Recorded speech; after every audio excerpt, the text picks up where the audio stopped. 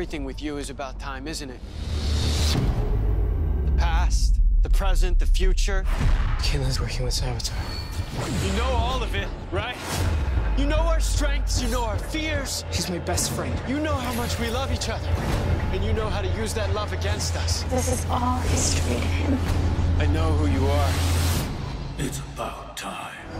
The Flash, all new this Tuesday at 8/7 Central on the CW. What is up, YouTube, and welcome to this Flash Season 3, Episode 20 trailer breakdown. So, after the absolute madness of last week, I am super excited for the next step in the Flash story. So, this is very much going to be a very lit episode. So, at the start of the trailer, it just looks amazing. I love these showdowns between the hero and the villain in this show.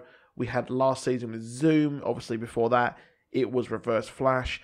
And I think that they do the showdowns amazing in the CW shows. I think they make it look really epic with the budget that they have. And I love the swagger that Grant Gustin actually has walking towards him. I think it's going to look freaking awesome.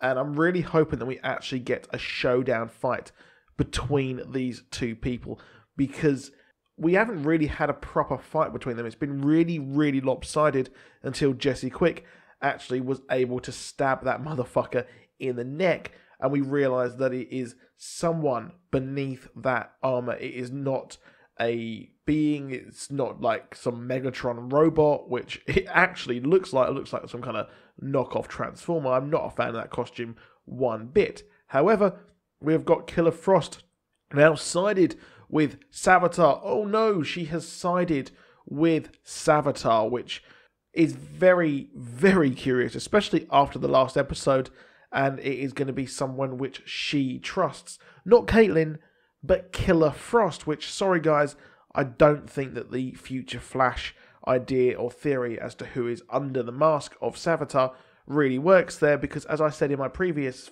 two videos about the Flash, well, it is someone that she is going to trust, isn't it? It's going to be someone like Zoom or Ronnie, someone like that. And this episode is going to be our queen, our Killer Frost, kicking ass and laying waste to Central City as she is on the hunt for Tracy Brand, the new character played by Andrew Deck. So this is going to be one hell of a fight, people, and I am super excited for this. She looks completely badass, and she has shoved aside that persona. Not too sure if we're going to get the Caitlin Snow and that we love and Snow there. Yeah, whatever, that was a shit joke.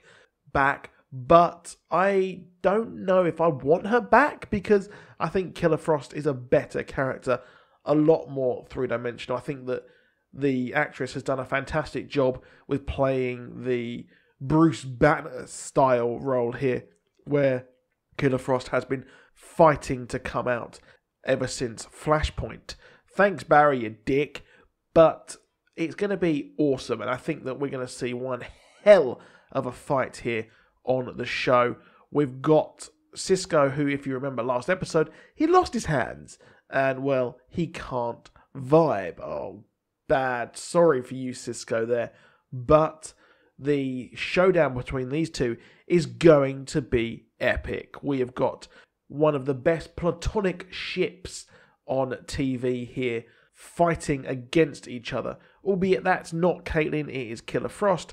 But for Cisco, for all intents and purposes, that is his friend underneath that persona there. So I'm going to really look forward to this fight, and it's going to be absolutely awesome. And, well, you've got Savitar and Killer Frost against Team Arrow. So Cisco's going to have to stop being a pussy little bitch like he usually is in these fights or these episodes where he has to use his vibe powers, and he's going to have to kick some ass for once. So it's not looking good for Team Flash having those two team up. I mean, this is a team up greater than Kane and Undertaker when they formed the Brothers of Destruction.